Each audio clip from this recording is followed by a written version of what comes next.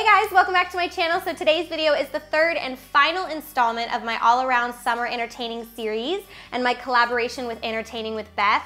We thought it would be really fun right before summer to kind of put our heads together, collaborate, come up with some fun DIYs, snack ideas, and just tips and tricks for your next get-together with your friends and family or your next party. So for today's video, we're focusing on outdoor entertaining. Beth is going to be taking care of the food because that is not my talent in life.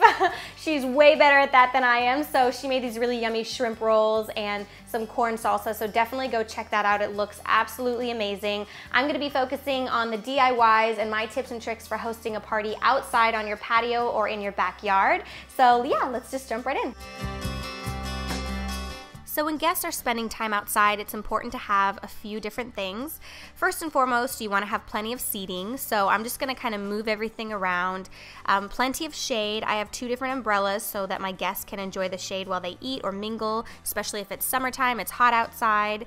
So you definitely want to make sure you have that. And if I do need extra chairs, I keep those in my garage and I will bring them out if I have a larger group of people. Next, I like to add a little ambiance with some string lights. You can find these at most any outdoor store. You can find them at Rite Aid, Target.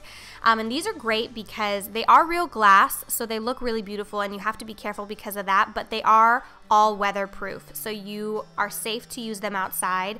I put them on my fence, and I actually just used 2 zip ties together and tied it tightly to the top of my fence, and then I took some scissors and just removed the extra there. And it's just really pretty from going into day to night. It just adds a really pretty ambiance and glimmer to the outdoors. So I'm just stringing them as tightly as possible across my entire fence, and it's just a nice added touch. I also like to add lanterns and faux candles. Obviously, lighting candles outside can be a little bit dangerous, so this is a really great option. You can find these in the outdoor section of most department stores. And this is a solar panel, so it absorbs the sun in the day, and then at night I'm gonna cover the panel right there, and you can see it has a little light that flickers, so it looks like a candle, but it's not, and it's perfectly safe for outside. So I loved these. I thought that these were perfect for the table, and if you have a table or an area where you can put some outdoor lanterns, some fake candles, I think it's just a really pretty added touch. I'm a huge fan of flowers, both outdoors and indoors. Outdoors, I have potted flowers and plants, but I also wanted to make a small little arrangement. So I just got some hydrangeas from the grocery store, and I'm putting them in these little small containers that I got for just a few dollars. And it's really a great way to add some color and texture to your backyard, and it's really simple. So yeah, just a few lanterns, faux candles, flowers, little things like that make all the difference in the world. I also like to put some blankets out in the backyard for if I know even in the summertime it gets a little chilly at night, it gets a little cold, so I put a bunch of blankets folded up nicely in a little tin container there, and I put it out available for all my guests just in case they get cold. Cold beverages and snacks are a must-have for outdoor parties. So Beth is obviously going to be making these snack ideas, but some really great options for beverages are, I love to make fruit ice cubes, especially in the summertime, and this one's a really fun one for the 4th of July. You could do strawberries in ice cubes and then add it to champagne if you wanted to. You can do this, I'm doing raspberries and blueberries, and you can put it in sparkling water. You can kind of just do whatever you want, but it's a really fun colorful pop and just an option for the drinks that you can have available. So you just add water to ice trays and some fruit, whatever type of fruit you like. You could do pineapple, mango, whatever you want to do, and then just freeze it and then add it to your favorite beverage.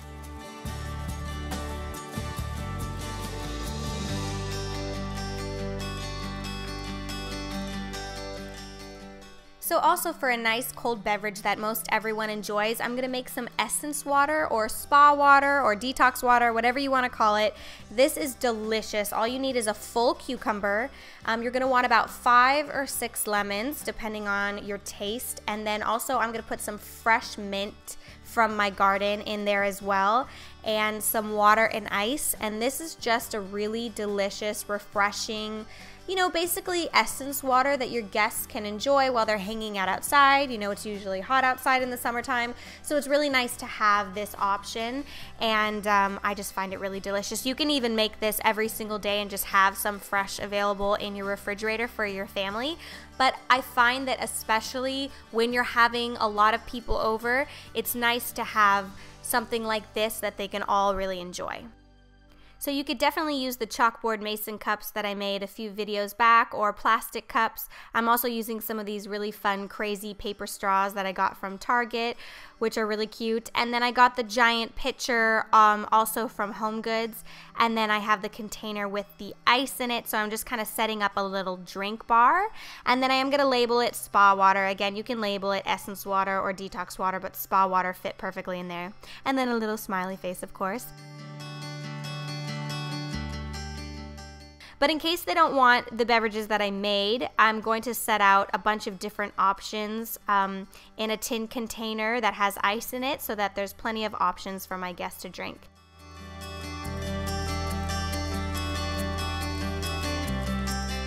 Obviously, if you have an outdoor fire pit, it's nice to light that, especially as it gets colder.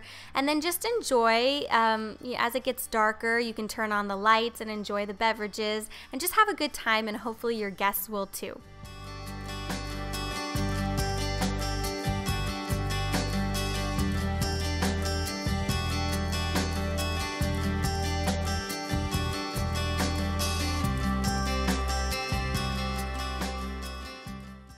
So hopefully you guys enjoyed this video. If you did enjoy this series and you enjoy my videos, please thumbs them up. Subscribe. You can get a new video in your subscription box every single week by subscribing. And also check out my last 2 videos. You can click one of these places here. Should be there.